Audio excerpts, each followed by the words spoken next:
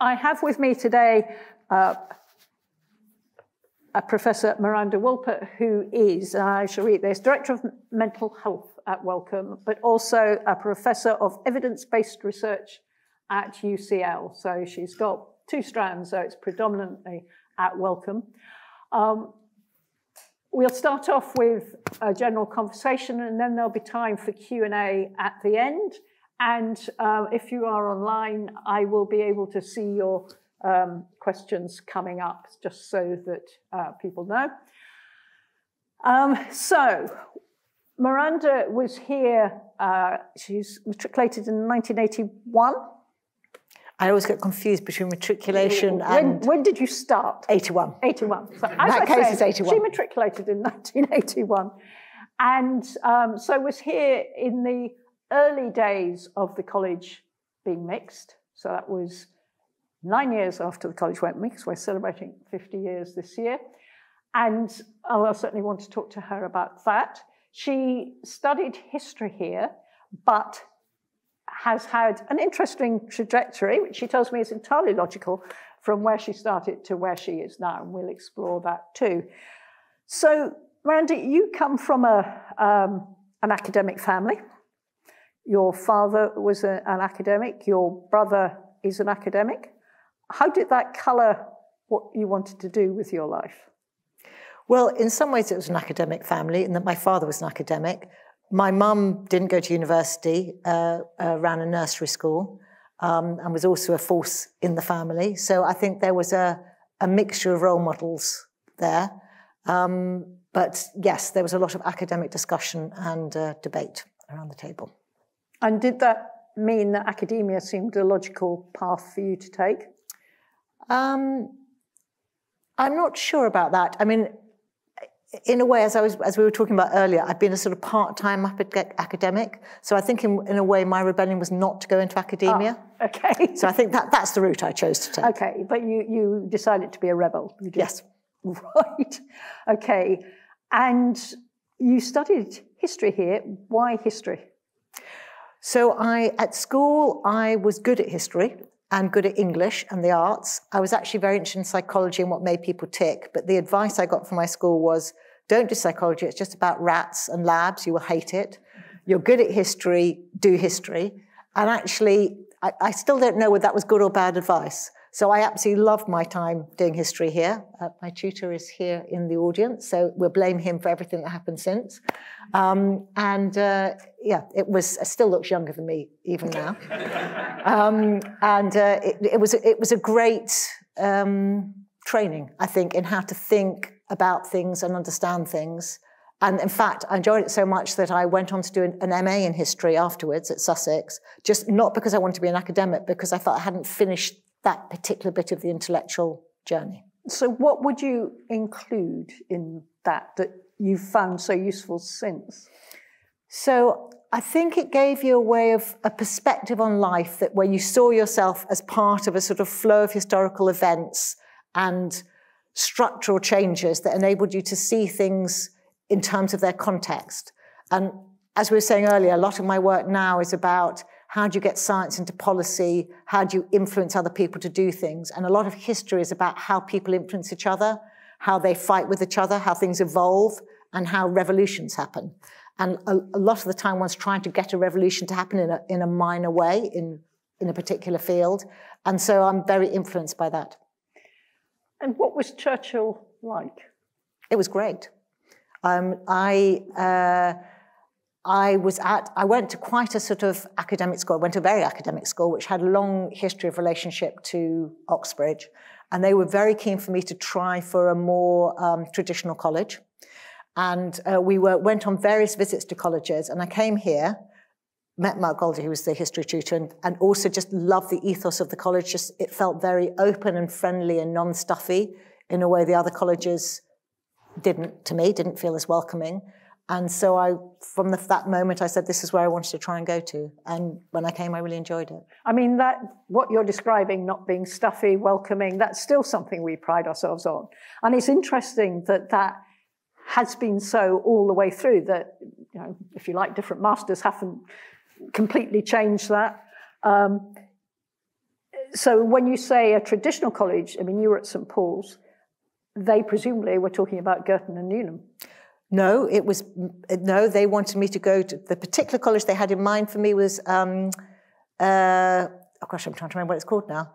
I've forgotten at this moment. I think it was Gonville and Keys. Right, which had a great tradition and still does in history. Yes.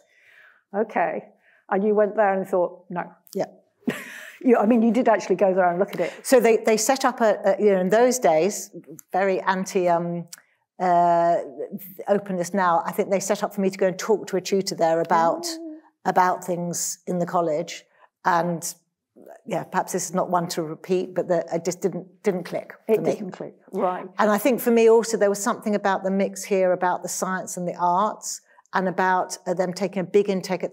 Those days there was a big conversation in church about taking a big intake from state schools and not all from private schools.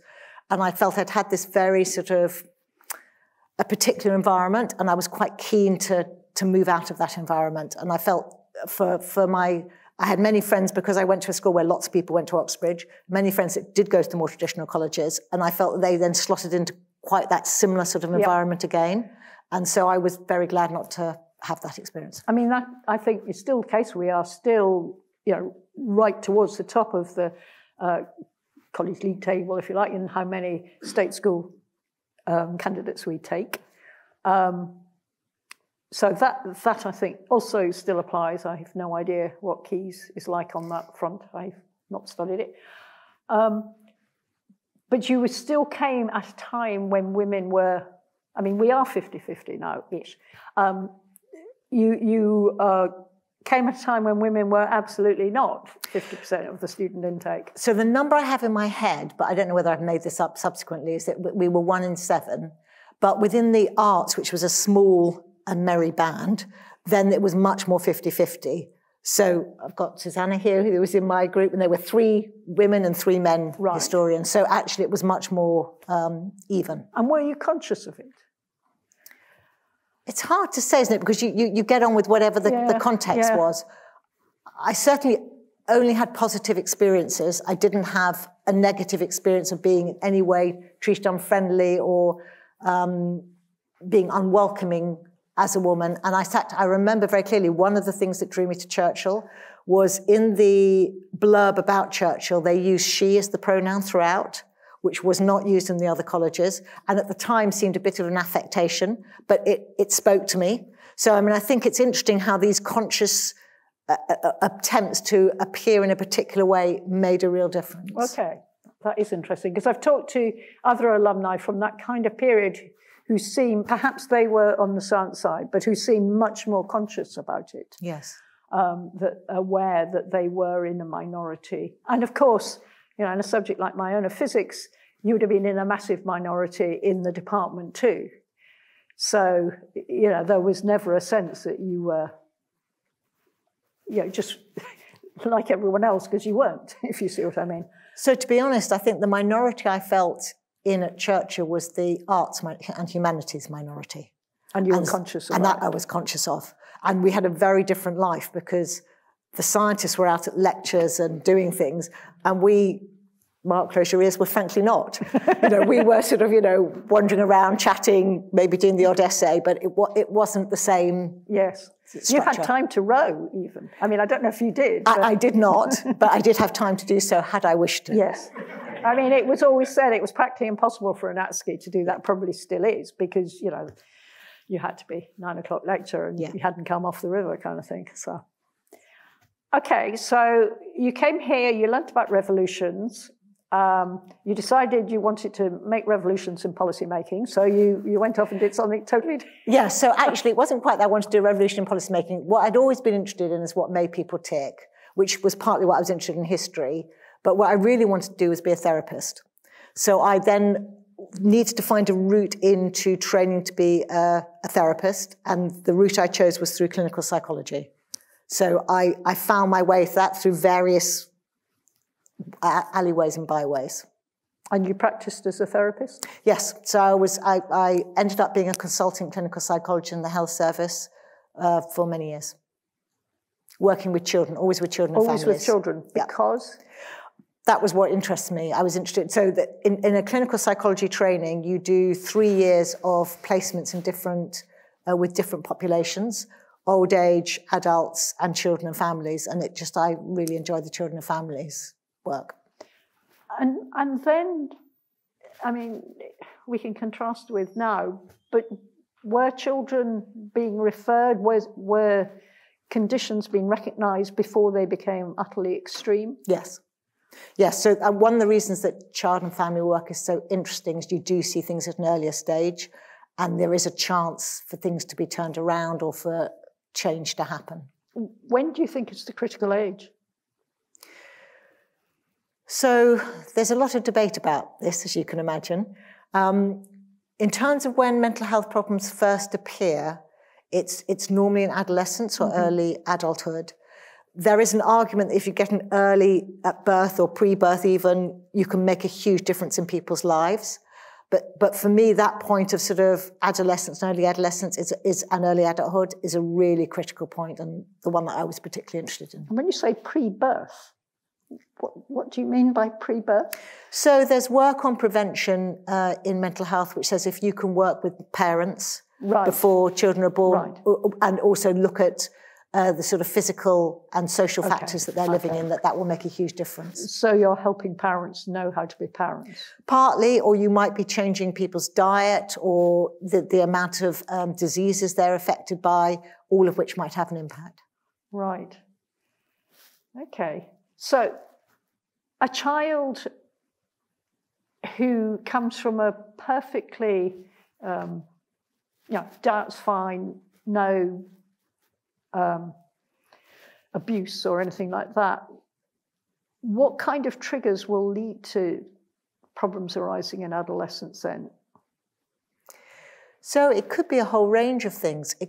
Often it's a relationship breakdown or stress. I mean, in mental health, it's always a mix of sort of biology, social factors, and psychological factors. And for different people, that mix will be different. Right. So it could be that people have a particular factors in them that make them more interact with something that happens in their life. It could be a bereavement, it could be abuse, it could be bullying, it could be a whole range of things. And some people it will affect in one way, others it will affect in another. It's quite an individual trajectory. And that's why the therapist is so important, presumably, to try and tease out. It can, yes, they can be. I mean, how I got into sort of science through that was because we weren't very effective. And I became increasingly frustrated and worried by the fact that many people that came to see us for help, we would see once or twice and they'd never come back. And you had no idea whether that was because you'd helped them enough and they'd got what they needed and they'd gone off. But I always had the fear that it was because we hadn't helped them and they'd sort of dropped out and we didn't know whether they're any better or not. And the NHS didn't follow up? No. Because it didn't have the resources? Well, it's a good question, the why. It's something I've given a lot of thought to. So I became very interested in this and was wanting to encourage us to find ways of looking at whether people had got better or not, asking them, trying to follow up in different ways. And I think it's partly resources. I think it was partly people would say, well, why would you want to know? There are so many other people wanting therapy. And I think it was also partly that people who are giving therapy want to believe they're helping. Mm-hmm. They don't really want information that's going to tell them they might not be. Oh. So there was always an argument, well, I'm sure they've been helped. I'm sure we did the best we could. And if they got worse, it was because they were going to get even worse. And if they got better, it's because of what we did. And it wasn't the most rigorous approach to understanding whether we were actually helping or not. So how did you go from there to the science, to the presumably the evidence, which was what you would have wanted? So I got increasingly sort of frustrated by this and worried by it, and thinking about and the thing that really preoccupied me was, how could I know I was being the best therapist I could be if I didn't have any baseline or any way to compare myself or my outcomes that were achieved by the people that I was seeing? So I got a job in which I was the first psychologist in a particular team. And so I had the chance to build the team and also build the sort of culture of that team. So as part of that, I started introducing routine monitoring of what we were doing. and a sort of more open way of writing letters to patients we were seeing so that we shared with them what we understood to be the issues, which wasn't common practice at the time. At the time, the common practice was just to write to the GP. You wouldn't include the person you were working with. So I was trying to develop a new practice, and I then recruited a team around me who were interested in that. So we were doing a lot of that. And other people got to hear about what we were doing. And so we used to get more and more people coming to us saying, can we hear what you're doing? Can we do something like it? And in the end, I sort of ended up holding a conference to say, well, let's just show it, because it became too much to have all these visits coming. And then at that conference, 4 or 5 of us got together from different organizations, said we're going to form a collaboration to try and do this more rigorously across our different organizations. And we just heard that adult mental health had got some money from the government to look at what the outcomes were for their work. And so I was deputed to go and talk to the government about whether I could get money for a child. And I was told, no, wait your turn, adult will sort it out. And then they'll tell you what to do with children. If you want to do this, you have to find a way of getting money yourself. So we then formed a consortium, and we invited people to be members of it, and we charged them for it. So we charged organizations. You charged the organizations? We charged the organizations. So we sort of invented an organization, and that turned into something called the Child Outcomes Research Consortium, which is still running. Yes, that's how it worked. So how much money did you need to make something work? So it was a mix. So we charged each organisation £3,000 a year. Doesn't sound very much. When was this? No, it was in, it must have been the early 2000s. Gosh, 3,000 doesn't sound very much. No, we were very modest. And we got, I think, about 30 organisations signed up, something like that. And we also got a loan from a service development organisation that helped us get an administrator. And then from that, we paid for a research assistant to help coordinate and pull all the findings together and collect the data. So 30 organisations, were they all therapists? They were all health service. Well, they were a mix of health service and social service organisations. So they would have brought different perspectives. They weren't all trying to do the same thing in their different spheres. No, what we tried to create was an agreement about what measures we would collect for whether someone was better or not. That was the task. Okay. So what everyone did was up to them. This was an attempt to harmonise how you would decide whether someone was better or not, and how you could review your work compared to other people's work. So it was like a performance management community of practice. Yeah. Okay. And were the answers obvious as to what worked? Because I can see the problem of trying to define whether someone is better. But if you were comparing what a social worker did or a therapist, could you then sort of put a basket of good practice together? So that wasn't quite what we were trying to do at this point. So the idea for this was that we wanted to have some metric that you could use to say X percentage of people improved after I saw them. Is that getting better year on year? How does that compare with someone else? And if someone else was getting 90% better and your team were getting 10% better, there may be all sorts of reasons for that. Yeah. There may be to do with the population that was coming in. It may be to do with the sort of therapy you're doing. But the idea was to be an impetus to encourage your curiosity to go and check that out. So this wasn't designed as a rigorous research trial in and of itself. And it wasn't about the specifics of what you did. It was only about whether you yourself were getting a reasonable number of successes. Yes. And how did that evolve then into? So that still runs and is running, and we now have a database of, I don't know how much because I'm no longer involved in it, but when I left it was about 500,000 children. So we could then create reports for each institution that allowed them to sort of look at their outcomes. And it also involved, in terms of policy, then taking up that model and using it. So the government then advised that model for those with the outcome measures that should be used across the health service. So that got sort of mainstreamed into policy.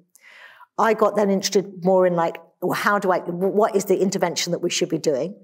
And I got approached to run a grant by a very visionary surgeon in the health service who was running a project called Do Once and Share, which was where they were asking for various people to do things in the health service on particular areas where they wanted sort of a bit more insight. And there were 2 on child mental health. And fundamentally, he couldn't find anyone else to run them. So I ended up sort of putting up my hand. Isn't that putting yourself down just a little? Okay. Well, anyway, I was the one that ended up running these 2. And the way this grant ran was that as long as you did what they'd asked you to do, you could keep the money that you didn't spend and you could use it for whatever you wanted, not obviously on yourself personally, but for stuff related to whatever you felt was relevant to advance service development. So we ran these quite efficiently, did really good work on it, and then I used the remainder of the money to set up an academic unit across a charity and a university in order to look at what was the best evidence-based practice in child mental health, to try and help people understand what were those different interventions that would really make a difference. So you'd stop looking at the individual and you are now looking at did talking therapy work or... Yes, or which sort of talking therapy work for whom, in what context. You could break it down there. That's the aim, yes. Gosh. And has it been effective? So for that unit then grew because what we then started to do was put in for grants, and that's how I segued into research. Right. So we ended up putting in to research grants. And doing different research projects, particularly looking at interventions in schools for young people and in clinics for young people, and trying to understand what worked and didn't work, including randomized control trials, including observational studies, including cohort studies. So those were the sort of projects we then started to do to try and understand. A lot of the work was trying to codify what was already known by other researchers, but also doing our own research. And that endeavour is still going on across mental health science. Interventions in schools, would that still be at the level of the individual child, or would it be school ethos? Both. Mixture of targeted and general.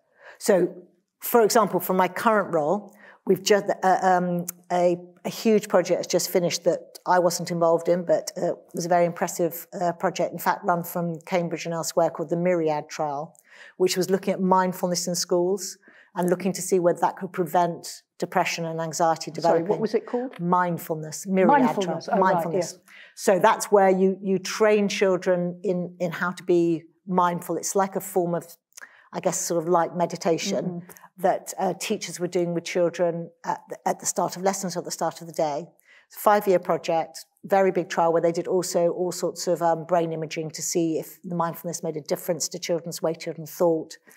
And what they discovered as a result of that trial is, no, it does not prevent anxiety and depression. Really good trial, and I think one of those sort of wins for mental health science in the sense it found something didn't work, and we should celebrate that as much as where something does work. The ability to publish null results is not great. But of course, mindfulness is something that, it's sort of out there as something that students should use. You say it didn't work for adolescents. Would it work for students, adults? It has been shown to work for adults. So it didn't work in this context where as a prevention measure. Right. And it may be partly it was that the students didn't practice. It may be partly there were other factors, but it was a very good, rigorous trial with lots of people. So my advice to a policymaker would not be to roll out mindfulness as a prevention in schools. But you think the evidence is that it helps adults who are anxious? It does, it can do, and it can help individual young people. It's just as a general rollout for policy, it's not easy enough to institute where people will do it regularly enough. So if it works for you, my advice is do it. Yes. It's not that it's ineffective for an individual. Right. But in this trial, it was ineffective as a general intervention in schools. Okay, and presumably that also depended on whether the teachers were any good at leading on it. Yeah, so one of the interesting things they found in the trial is it helped the teachers.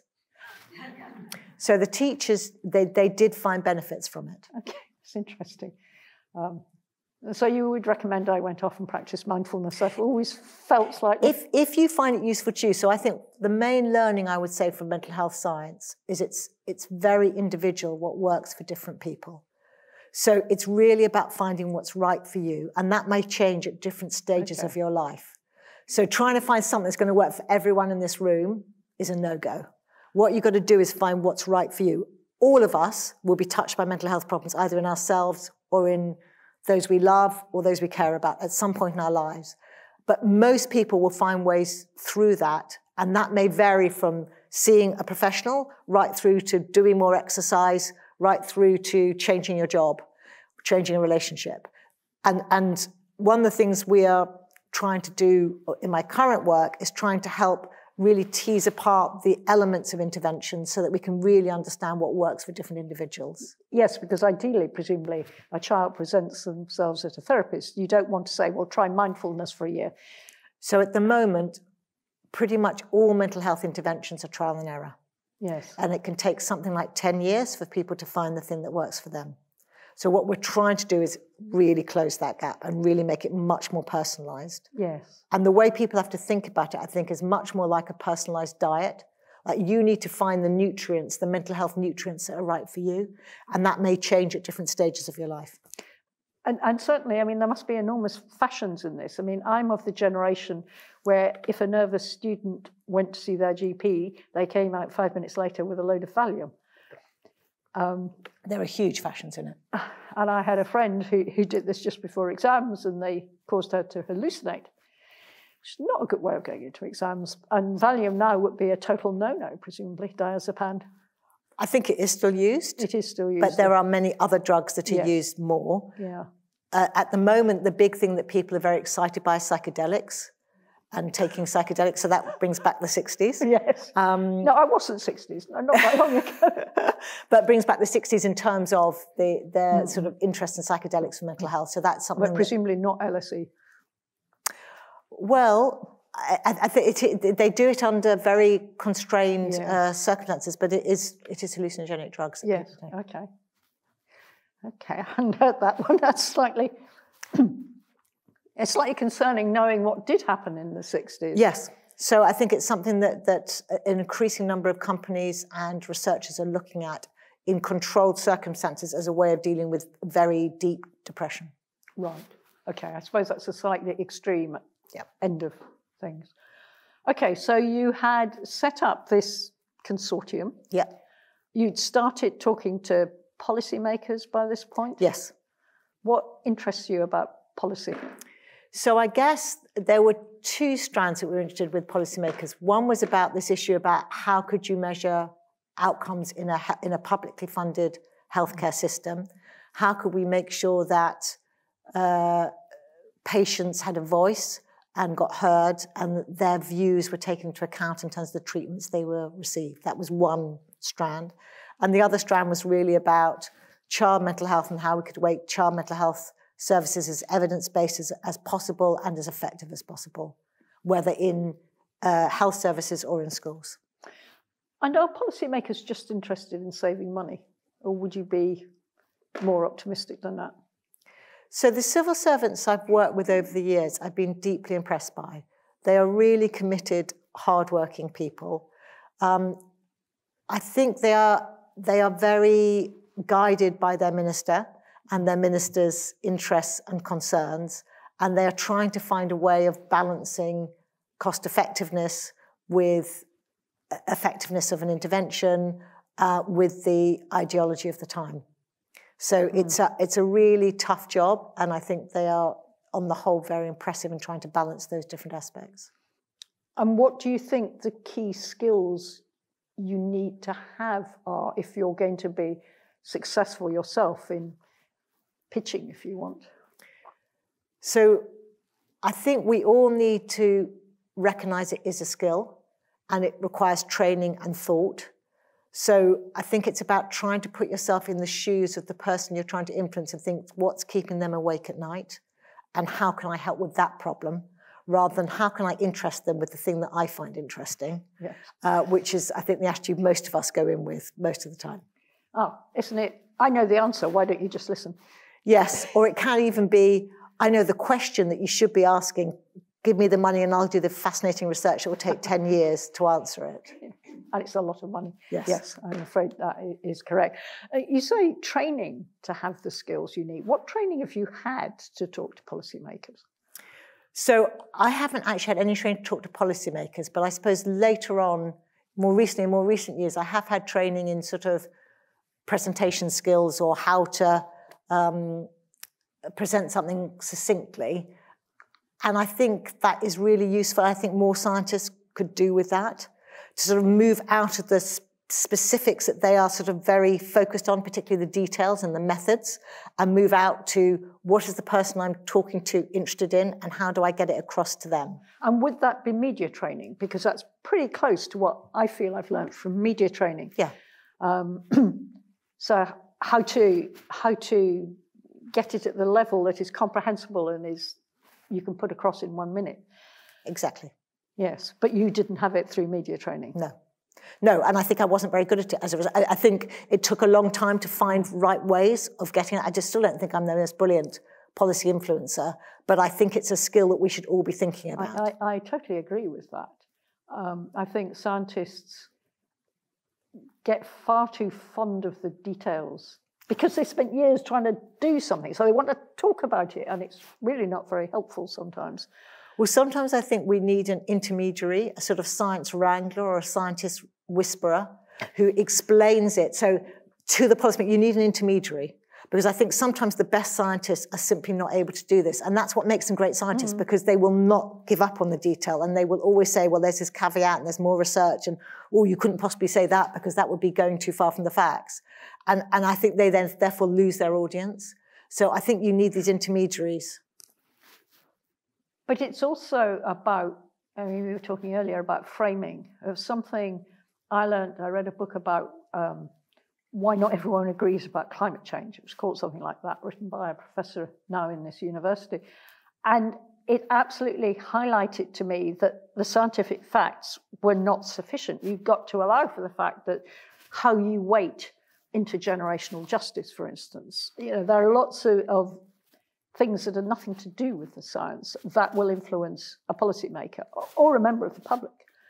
And scientists, by and large, I don't think if you do the natural sciences tripos here, you'd ever hear that word mentioned, framing and taking into account these broader issues. I completely agree. Is it better if you're trained in history? Yes. And that's it'd be hard to make it worse. But, yes, but in any of the art subjects, because you're trained to make an argument, and what you're trying to do is pick your facts to make that argument, whilst not distorting the facts. Whereas I think what you're trained to do in science, in some of the more physical sciences, is take a logical sequence through. We did this experiment. This is what we found, and this is the sort of structure with which it's written. So I think it's a different training, and I think they could both learn from each other. Yeah, I mean, I think that's slightly harsh on scientists, because they'd have still to put it in context. They'd still have to say, and blogs in Oxford did this, and you've got to explain why you perhaps got a different result. So you've still got to do some of that. You have. The reason why I feel very definitive on this one is because having written both ways, I think for a policymaker that in that scientific article that you're just describing, you've got to have a thread going through from blogs to so-and-so. And we know some of it's a bit of an artifact, but it's not written as if it's an artifact. It's written as if this is what we found and this is the sort of logical flow. Whereas in the arts, it's clearly an artifact because you've set the parameters and you've set the argument. And so people can engage with you in a different way. Okay. And I suppose that would be my argument. It's not that one's better than the other, but you need both. And I certainly think that both, they can benefit from each other. I'm going to be slightly mischievous. Given that most politicians do not have a science education, do you think it's because you are speaking to a politician who thinks like that? I think it's a huge problem in this country and elsewhere. Huge problem. Yes. And so I see myself sometimes as that intermediary. Right. So I now know enough about the science, and having been a scientist, albeit at the social science end, I can translate in a way that I think it's much harder for other people to do, for exactly that reason. Right. Yes, and the fault is, there is a problem there with that. We need more scientists in the civil service. We need more scientists in the civil service. 100%. When I chaired what was then the Science Advisory Committee or Council for what was then the Department of Culture, Media and Sports, there was one scientist in their team. They were mainly economists who were described as the scientists because they were numerate. This is sort of a very scathing way of describing it, but the fact there was only one scientist, just as they were taking over the digital brief, which of course they've now lost again, I felt was a tremendous gap. It's a huge problem, and it means we miss real opportunities. So in my field, where we're often rolling out different types of mental health intervention, if we could just randomize just occasionally, it would make such a difference. But trying to persuade people and get them to understand what that means, if they're not coming from a scientific background, it's really hard. But medics do that all the time. Yes, but it's a real problem to do it at a larger policy. I mean, one of the things that we are straying from your career, but the evidence that starting school later for teenagers would be beneficial. There's plenty of evidence. Newcastle, I think it was, trialled it, and yet it's still, it's obviously in the too difficult category to introduce that. But that's where we come back to, again, what you and I were discussing beforehand, which is, in my experience, policy is made based on the policymaker's belief of what they want to do. And then what they're doing is looking for reasons to support that agenda. So, we've discussed that in mental health, there is a huge correlation between poverty and mental health problems. Everyone knows that, but if you go and take that to a policymaker and say, do something about that, they may or may not fit, depending on their ideological viewpoint. And if they really believed in levelling up, they might go along with that. Yeah, okay. So you're now at Wellcome. What's your role at Wellcome exactly? So I have the most amazing role now. My role is to spend money. That is my only role. So I'm Director of Mental Health. The Wellcome Institute is a big science research funder. And we have committed to give away £16 billion in the next 10 years. That is a lot of money. That's a lot of money. And that's to be given away on 4 things: mental health, climate and health, infectious disease, and then broad discovery research science. Whether or not you get exactly 4 billion out of that, what kind of research projects would fit your wish list? So for mental health, part of it is I want to get as much of those 4 areas as possible. So I want mental health scientists to be applying for the discovery research. I want them to be looking at the impact of climate change on mental health as well. And I'm still to find a way into infectious disease, but I will get there. But you can be anxious about that too. Yes. But for the specific mission for the mental health challenge, we have chosen that we'll be particularly focused on anxiety, depression, and psychosis, and on early intervention, trying to get in early so these things don't disable people's lives. So it's again aimed at children and adolescents? Not necessarily. So it's not age limited, but it will often be that group because of the early intervention focus. But in different contexts, early intervention might be quite late in someone's life. So it will. It may depend. And do you think COVID has increased anxiety? I think it has had some impacts on some people. It's certainly increased some of the divides, particularly for people that were in more difficult circumstances, struggled more than people that were in much more fortunate circumstances. Long term, I don't know whether we will see a real effect. We've funded work by a great researcher called Daisy Fancourt, who has a great website all about the impacts of COVID on mental health. And I think she would say it's sort of leveled out. But for some populations, it was very devastating. And I mean, obviously, people who were living in cramped circumstances with trying to homeschool 3 children with 1 phone, that's one extreme. But would it depend on the age they were at when COVID struck?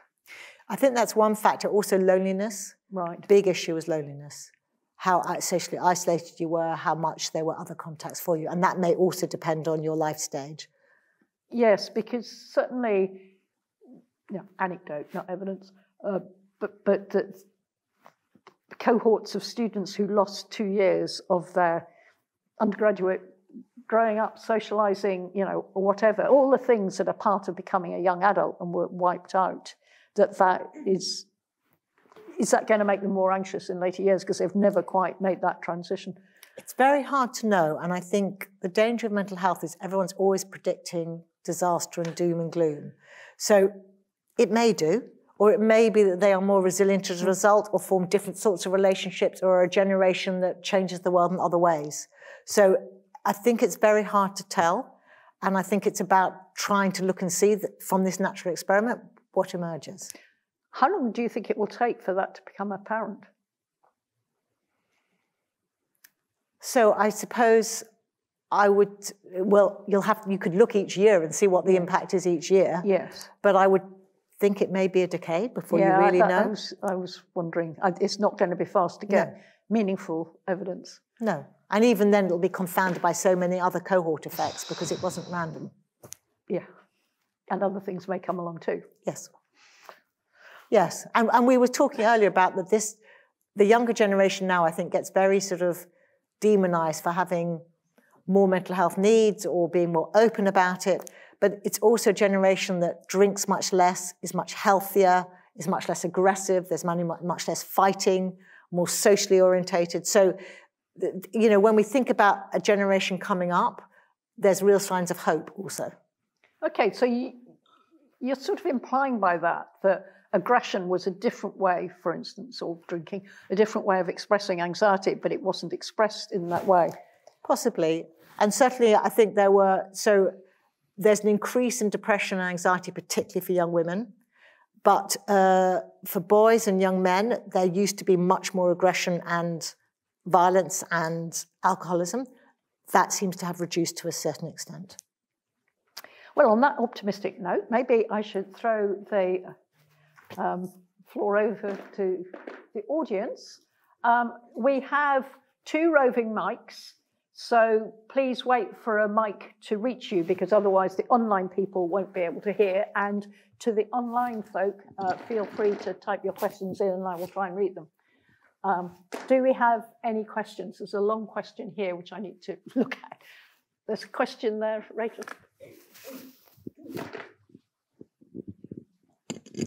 Hello, thank you so much. That was super inspiring. I'm actually a student at UCL now.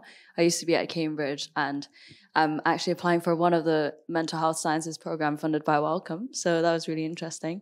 I guess my question was more about, you mentioned how some interventions might work for individual people, but not on a sort of like wider level. So Wellcome has done research on, I guess, like active ingredients and all of that. What would you say to a policymaker on what interventions could actually be effective, say, on a school level? If you found that, say, mindfulness isn't effective widely, what could you do to convince them? Great question. So for people who don't know, one of the things we've been doing at Wellcome is trying to fund researchers to sort of break down the different interventions that are currently around for youth mental health into their constituent parts, because part of the difficulty we have in mental health science at the moment is there are many people sort of campaigning for their personal intervention, and then it sort of becomes more and more sort of gildified over time, and it becomes harder and harder to compare because they get more and more complicated. So we're trying to sort of break them down to their component parts. So I guess what we do know, what's come out of that active ingredients work, we looked at, I think it's over 40 different active ingredients, and we were rather hoping that something would come to the fore and we'd say, that's the thing. It hasn't quite emerged in the way we would have hoped in that way, but I guess the things that have come to the fore are things like exercise.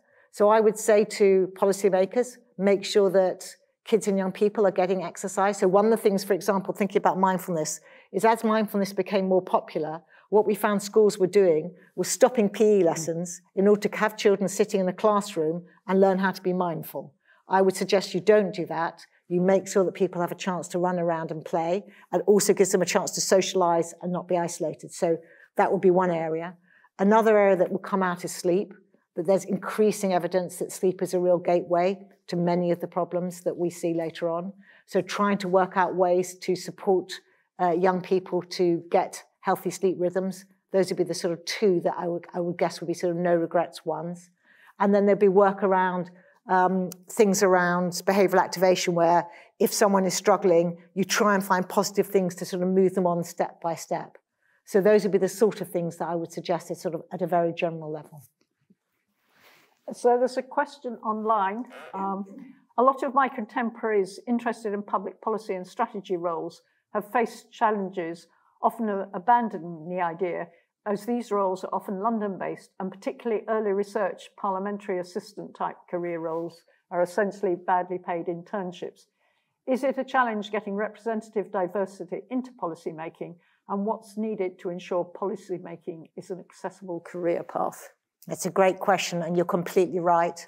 It's a massive challenge, and I don't have an easy answer for it. I mean, I think generally where I work now, we're looking at this for a whole range of issues, both in terms of our own recruitment and in terms of who we fund. But there are no easy answers here, and any suggestions you've got, we're open to hearing about. And not a million miles away from that, but more specifically directed at Wellcome. It's well known that there is a huge lack of BME researchers and that they experience greater hurdles in being successful with applications for research. What is Wellcome doing to reduce barriers for BME researchers? So we're doing a number of things. We have committed to make a specific funding call open that will be directed at BME researchers, and we're just developing the details of that now. That's a public commitment we've already made. And then we're looking at all our funding schemes now to see how we can reduce barriers and skews in how we choose and select. So there are a number of initiatives we've got in place to try and address that, and it's something we talk about on a daily basis. Question in the middle. Thank you very much. It's very interesting and hopeful with your research. I hope it's very, well, your funding, I hope it's very successful. One of the areas that I work on is the area of despair and the disease of despair that's been, a sociological phenomenon and identified in the U.S. to start with, but seems to be more broad. And some of the work that's done in that looks at kind of the drivers of that, and some of those are disintegration of family, financial instability. A lot of it's in rural areas in America, so it's infrastructure decay, but also there's loneliness. And my survey of the literature shows that one of the contributors to that seems to be people's involvement with social media and with just high involvement with phone usage. And we have very little primary data on that. We have a lot of self-report data that is on that. And so I'm curious if in the approach that you're taking, because that seems to me to be a very important behavioral phenomenon to understand, to link to despair, mental health, and other things of that nature, if you're seeing tools or opportunities or approaches that researchers can take, because it seems the social media companies are not very keen on letting us have access to that type of data. It's a great question. I mean, I think we are looking to see how we can work with companies to give access to data to researchers. There's been some work done with the gaming industry to look at games and that. I think there may be some postdocs in the audience working on social media generally. I think one of the things we have to be careful about is assuming there's sort of a one way into what's causing loneliness or despair, and which direction causality goes in here. So I think there's some interesting research to be done about the way social media can both support mental health and be detrimental to mental health, and to think about it as part of the ecosystem around how people are experiencing their lives, rather than as a sort of a source of evil that's sort of separate from anything else that's going on for them.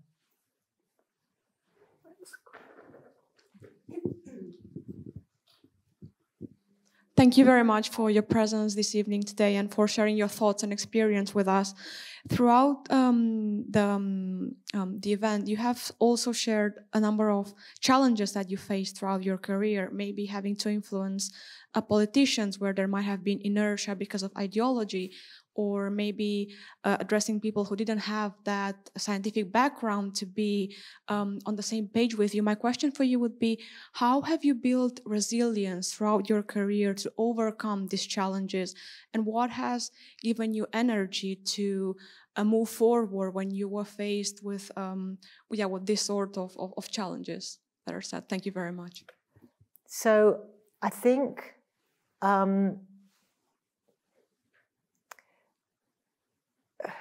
what's given me energy is that I'm just endlessly interested in what I'm trying to achieve, and I believe in it. Like, I really want to try and understand more how we can help people, and I really want to sort of take forward those ideas. And so I feel very energized by that. I suppose I feel very supported by colleagues at times of despondency. It's great to be able to come out and say, oh, that meeting went terribly and they didn't understand anything and it was ghastly, and that can be very supportive. I think what I'd share is that you have to have a degree of arrogance and just trust yourself. And I do think we were discussing this earlier. There's a colleague at work who once said to me something about, well, how do you sort of bounce back? How do you not feel worried about looking a fool or getting it wrong? And I think part of that was coming from quite a privileged background and quite a privileged school where we were taught, you know, you're clever, what you've got to say is worth saying. And I think if you haven't had that, you have to force yourself to believe that, particularly as a woman. You really have to believe that and think, it doesn't matter if I make a fool of myself, it doesn't matter if I get it wrong, I'm trying to do something that's going to change the world, and it's worth it for that point. And that no one's going to remember when you get something wrong or do something foolish, because they're all thinking about their own stuff anyway. So I think that would be what I try and instill in other people, that just sort of have a degree of arrogance that you might not feel. Fake the arrogance if you don't feel it yourself. Ross? Yes. Wait for the mic. Wait for the mic. If I might return to a topic associated with deprivation, I'm interested whether your scope extends to topics that are on the borderline between psychology and criminology. For example, we know that there are family circumstances that predispose people to crime. We know that crime is associated, of various kinds, is associated with poor mental health, which in turn goes back to difficult backgrounds, sometimes authoritarian fathers, sometimes personal traits such as autism spectrum disorder. There's a lot of interest in what interventions might actually work with young people, and also with the more subtle task of measuring which interventions the police try actually work in practice. Do you consider this kind of work to be in scope? It would not be in scope for Welcome. It's really interesting, really important, but we thought, although we have a lot of money, it's still finite, and we need to focus. So we are focused on anxiety, depression, and psychosis for the specific mental health awards that we offer. If you're interested in that area and have a great idea, then you can apply through our Discovery Awards to the early career or mid-career or late career awards, where you'll be competing with any branch of science, and then everything's in scope. Anything that will change our understanding of life and well-being. So another question online. In general, what kind of response do you get working with government and policymakers when discussing mental health? Is it a priority for them, and has there been a shift in recent years? I wish I could answer that by saying yes and yes.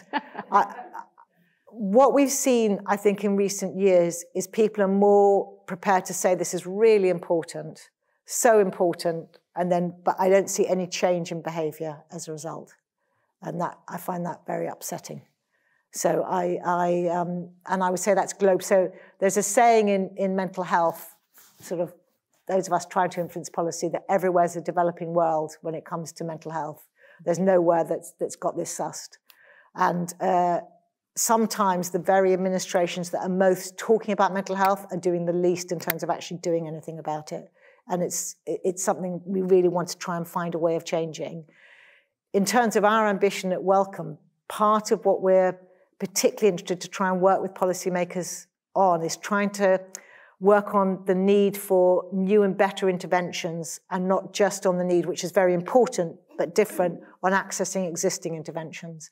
So we need a scientific pipeline. We need a pipeline of new ways of thinking about and intervening that will really make a difference. And we need investment in that globally.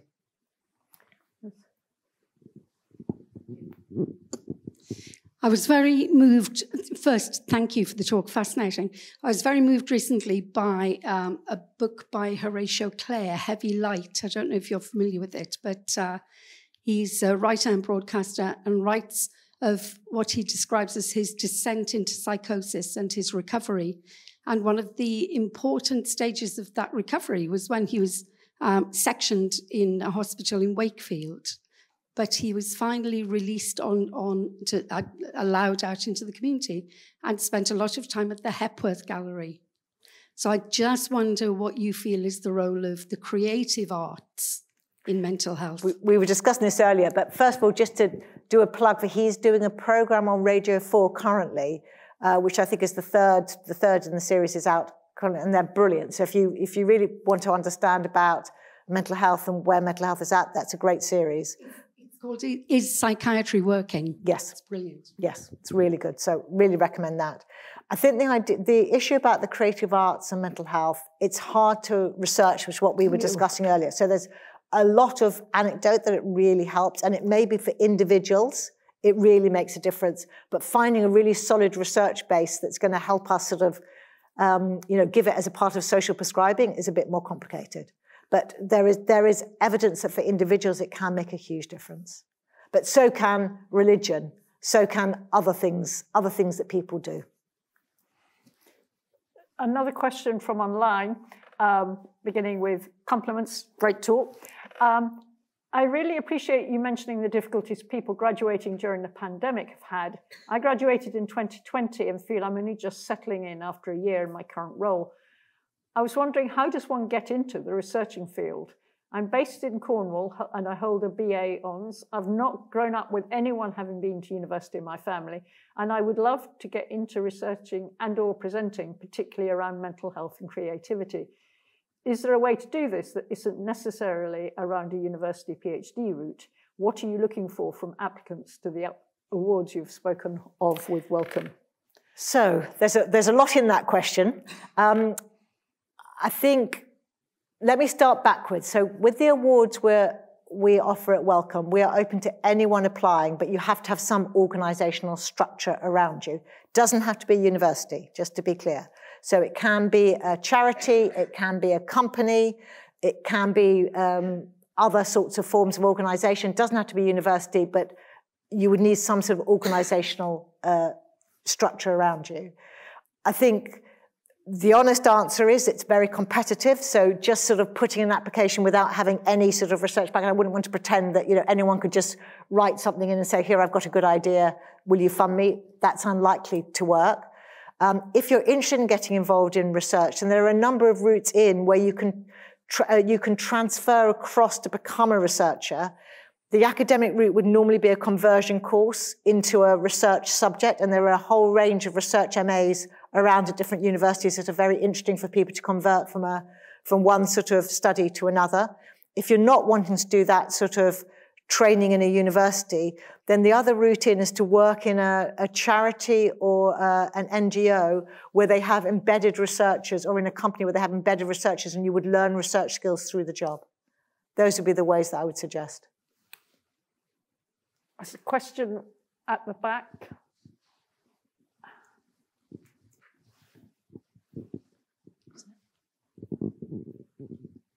Thanks very much. My question is about, I guess, the modality of delivering kind of therapy and things like that. So post-COVID, there's been quite a big switch from face-to-face contact, obviously, to online and kind of phone, not just with therapy, but also in primary care. And I'm interested about the evidence based around that, because that's happened very quickly from a policy point of view. And it doesn't seem like there's been a huge amount of evaluation of the impact of it.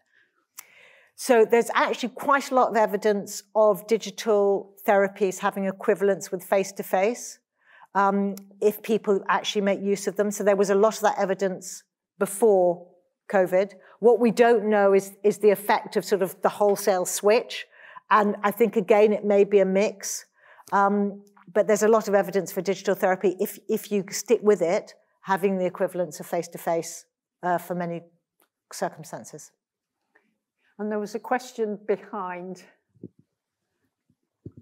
Hi, Miranda, it's Erica. Hi. So I met Miranda on Twitter.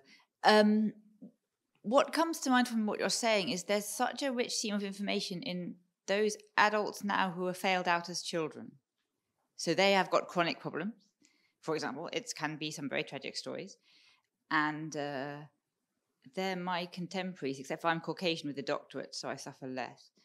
And I think it would be welcome trying to tap into that information, because that community gets crossed, because science typically produces 20 years later data that they've been saying for years. And there's a degree of frustration in the closed shop nature of academia because the data are there. They just can't bridge the gap yet. Does that make sense to you? It does make sense, and we're trying to bridge that as best we can. So as you know, we have a team of lived experience advisors that work with us, who are people who are working alongside researchers who bring their expertise by virtue of their own lived experience of those journeys with mental health difficulties. Those are very closed shop groups. So there are digitally excluded people, and as I just mentioned, forensics, even if you close that out, certainly you have to have a degree of togetherness to get to those groups. It's what we've discovered as a community, and it's, for me, it gets personally quite difficult because of my own intersection. But yes, I would feed back to you that those groups are exclusionary from the point of view of the people who are frustrated. And it's I think helpful that they have information. It's helpful to hear that. That's kind of why I came.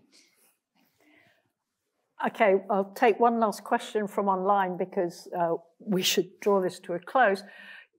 You mentioned climate change. Is there much cross-disciplinary work looking at unifying air quality pollution science and the impact on child-adolescent behaviour?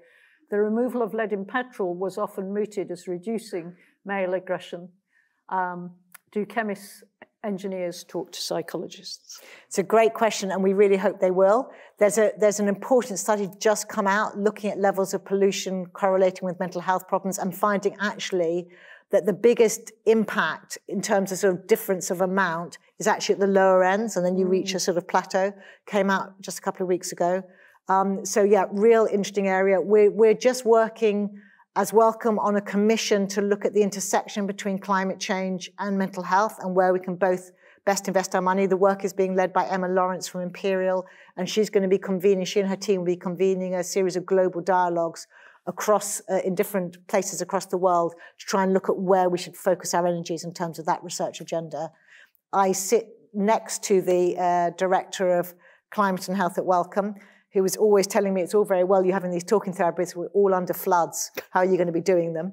So, you know, I am very mindful of the need to start thinking about the intersection between climate change and what we can do about that, and also the effect on people's mental health of trying to be activists in relation to climate change, and how we can help a generation change the trajectory that some of us have not managed to stop up till now. Thank you. Well, I'm sorry, I'm going to draw this to a close at this point. I suspect there are more questions out there.